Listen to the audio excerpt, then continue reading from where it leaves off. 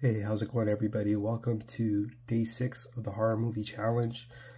Not much to say about today's video because we got Ouija. I know this movie didn't get the best reviews, but I went to the Mission thrift store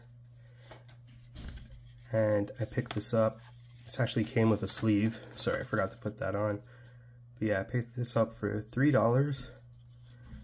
And it includes the DVD and the Blu-ray. Now, I know this movie didn't get the best reviews, so I don't know, I'm kind of still looking forward to watching it because I don't mind watching bad horror movies every now and then. So we got a copy of the DVD and the Blu-ray, and also it comes with a digital copy of the movie, so pretty cool. Like, they give you at least a lot of things in this, and there was also a sleeve in there. Or sorry, not a sleeve, like a piece of paper. It's like a digital code for the digital movie. I took that out, obviously. But that's probably been already used because it's a used movie. So I'm guessing somebody already used that code. But we'll see if it works. And yeah, it's got some special features.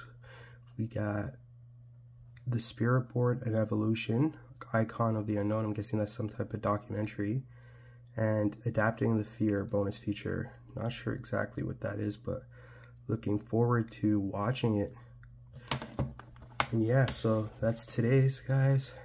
That's today's video. Thanks for watching.